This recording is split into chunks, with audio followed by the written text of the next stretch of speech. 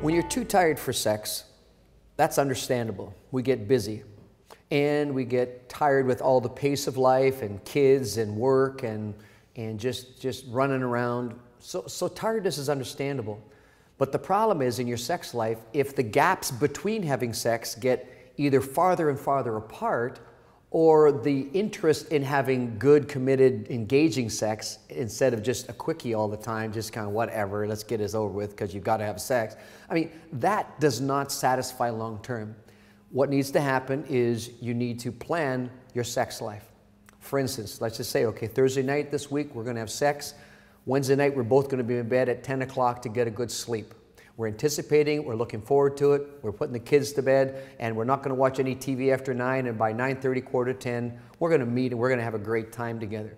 Because you cannot deny the needs that are there, even though you're tired. Being tired does rob you of your sexual enjoyment, no doubt, and sometimes even allows your performance to suffer because you're just bagged.